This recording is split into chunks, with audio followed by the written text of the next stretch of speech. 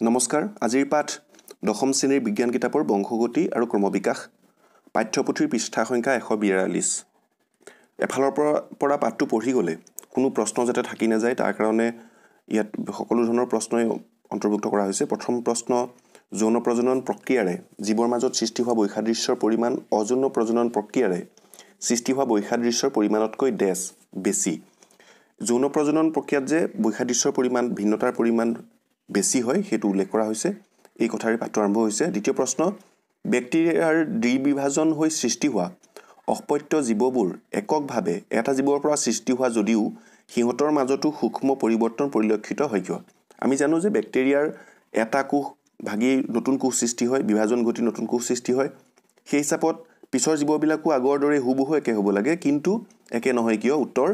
ব্যাকটেৰিয়াৰ দ্বিবিভাজন প্ৰক্ৰিয়াত ডিএনএৰ প্ৰতিলিপিকৰণৰ সময়ত সামান্য পৰিমাণে হ'লেও বিসংগতিয়ে দেখা দিব পাৰে সেয়েহে এইদৰে সৃষ্টি হোৱা অপত্য জীৱবোৰ এককভাৱে এটা জীৱৰ পৰা সৃষ্টি হোৱা যদিও সিহঁতৰ মাজতো সূক্ষ্ম পৰিৱৰ্তন পৰিলক্ষিত হয় সাধাৰণভাৱে আমি দেখোঁ এখন কাগজ আমি যদি জেৰক্স কৰোঁ তাৰ প্ৰতিলিপি কৰোঁতে কি হয় কেতিয়াবা হয়তো বেয়া হয় মূল কপিতকৈ কেতিয়াবা এনেকুৱা হয় যে জেৰক্স কৰা কপিটোহে মূলতকৈ বেছি ভাল হৈছে আমি সিদ্ধান্ত ল'ব নোৱাৰা হৈ যাওঁ আচলতে মূল কপি কোনটো আছিল আচলতে মূল কপি এটাৰ পৰা অলপ বেয়া প্ৰতিলিপি হোৱা ভাল প্ৰতিলিপি হোৱা এই দুয়োটাই আচলতে বিসংগতি ডিএনএত সকলো প্ৰটিন সংশ্লেষণৰ যিখিনি বাৰ্তা থাকে সেইমতে বেলেগ বেলেগ প্ৰটিন বেলেগ প্ৰকাৰে বেলেগ জীৱৰ সৃষ্টি হয় গৈ ডিএনএ প্ৰতিলিপি হওঁতে যদি বিসংগতি হয় জীৱটো বিসংগতিপূৰ্ণ হ'ব অযৌন প্ৰজনন প্ৰক্ৰিয়াৰে দ্বিবিভাজনত ব্যাকটেৰিয়াৰ সৃষ্টি হয় যদিও সিহঁতৰো ডিএনএৰ প্ৰতিলিপিকৰণত যি সামান্য পৰিমাণে হ'লেও বিসংগতি হ'ব সেই বিসংগতিবিলাক বহু বছৰৰ মূৰত লাহে সময়ত সেই ভিন্নতাৰ এটা কাৰণ হৈ পৰিবগে সিহঁতৰ মাজতো সূক্ষ্ম পৰিৱৰ্তনৰ কাৰণ হ'ব তৃতীয় প্ৰশ্ন যদি অযৌন প্ৰজনন প্ৰক্ৰিয়াৰে বংশ বিস্তাৰ কৰা কোনো এটা প্ৰজাতিৰ জনসংখ্যাৰ এই চাৰিত্ৰিক বৈশিষ্ট্যৰ পৰিমাণ 10% আৰু সেই একে জনসংখ্যাৰ মাজত বি চাৰিত্ৰিক বৈশিষ্ট্যৰ পৰিমাণ 60% হয় তেন্তে কোনটো চাৰিত্ৰিক বৈশিষ্ট্য আগতীয়াকৈ উৎপত্তি হৈছিল এইখিনিতে আমি মনত ৰখা ভাল যে যেতিয়া ডিএনএৰ প্ৰতিলিপিকৰণ হয় যি সামান্য বিসংগতি হয় ই বহুত ধীৰ গতিত হয় ফলত আমি যদি কোনোবা এটা প্ৰজাতিৰ বিভিন্ন জীৱসমূহ লক্ষ্য কৰোঁ সিহঁতৰ যিখিনি সাধাৰণতে দেখা পোৱা লক্ষণ কিন্তু সিহঁতৰ মাজত বংশবৃদ্ধি হৈ যিবিলাক জীৱ সৃষ্টি হ'ব সেই জীৱবিলাকৰ মাজত নতুন লক্ষণ খুব সীমিত মাত্ৰাতহে আহিব অৰ্থাৎ নতুনকৈ সৃষ্টি হোৱা লক্ষণবিলাক কম মাত্ৰাৰ কম পৰিমাণৰ জীৱৰ মাজত দেখিম আৰু যিখিনি সকলোৰে মাজত দেখিম সেইখিনি পুৰণি লক্ষণ এক্সিষ্টিং ট্ৰেইটছ সিহঁতৰ এক্সিষ্টিং কেৰেক্টাৰিষ্টিক্স তো এতিয়া আমি ইয়াৰ উত্তৰ দিম যিহেতু ইয়াত বি চাৰিত্ৰিক বৈশিষ্ট্যৰ পৰিমাণ 60% আছে আমাৰ উত্তৰটো এইটোৱে যে বি চাৰিত্ৰিক বৈশিষ্ট্যটো আগতীয়াকৈ উৎপত্তি হৈছিল কিয়নো এই বৈশিষ্ট্যটো বেছি সংখ্যক জীৱৰ মাজত বিদ্যমান যদি আধা নম্বৰৰ বাবে প্ৰশ্নটো আহে তেতিয়া আমি এইদৰে লিখিলেই হ'ব যদি অকণমান 1 নম্বৰ বা 2 নম্বৰ কাৰণে আহে তেন্তে আমি এইখিনি সংযোজন কৰিব পাৰিম যে বি চাৰিত্ৰিক বৈশিষ্ট্যটো আগতীয়াকৈ উৎপত্তি হৈছিল কিয়নো অযৌন প্ৰজনন প্ৰক্ৰিয়াৰে বংশ বিস্তাৰ কৰা কোনো প্ৰজাতিৰ জীৱসমূহৰ মাজত অতিকে ধীৰ গতিত তথা সীমিত মাত্ৰাতহে প্ৰকাৰণৰ বাবে নতুন বৈশিষ্ট্যৰ আবিৰ্ভাৱ হয় ফলত জীৱসমূহৰ মাজত ইতিমধ্যে বিদ্যমান বৈশিষ্ট্যবিলাকৰ বেছিভাগেই আগতে উদ্ভৱ হোৱা আৰু প্ৰজাতিটোৰ সাধাৰণ বৈশিষ্ট্যস্বৰূপ ইয়াৰ পৰা এই কথা স্পষ্ট যে কোনো এটা প্ৰজাতিৰ জীৱসমূহৰ 60%ৰ মাজত দেখা পোৱা বি চাৰিত্ৰিক বৈশিষ্ট্যটো 10% জীৱৰ মাজত দেখা পোৱা এই চাৰিত্ৰিক বৈশিষ্ট্যটোতকৈ আগতীয়াকৈ উৎপত্তি হোৱা চতুৰ্থ প্ৰশ্ন এটা প্ৰজাতিত সৃষ্টি হোৱা প্ৰকাৰণে তথা বৈসাদৃশ্যতাৰ চৰিত্ৰবিলাকে জীৱবিধ বৰ্তি থকাত কেনেকৈ সহায় কৰে এইটো টেষ্ট পেপাৰ 2017 চনত আহিছিল বা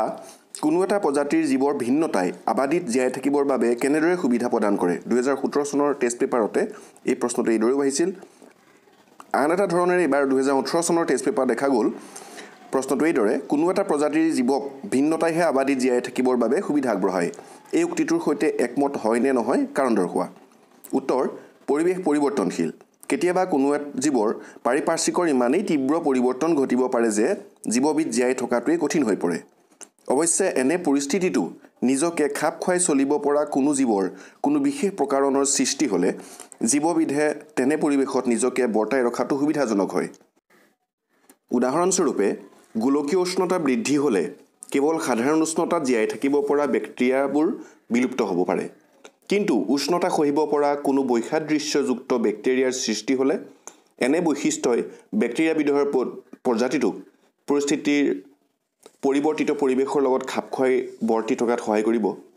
এটা প্ৰজাতিত সৃষ্টি হোৱা প্ৰকাৰণে তথা বৈসাদৃশ্যতাৰ চৰিত্ৰবিলাকে এইদৰে জীৱবিধ বৰ্তি থকাত সহায় কৰে। অৱশ্যে কোনো জীৱৰ সকলো প্ৰকাৰণে জীৱ এবিধক এইদৰে বৰ্তি থকাত সহায় কৰিব নোৱাৰে। এইখিনিতে অকণমান উল্লেখ কৰি থৈছোঁ, এটা ব্যাখ্যা ক'ব খুজিছোঁ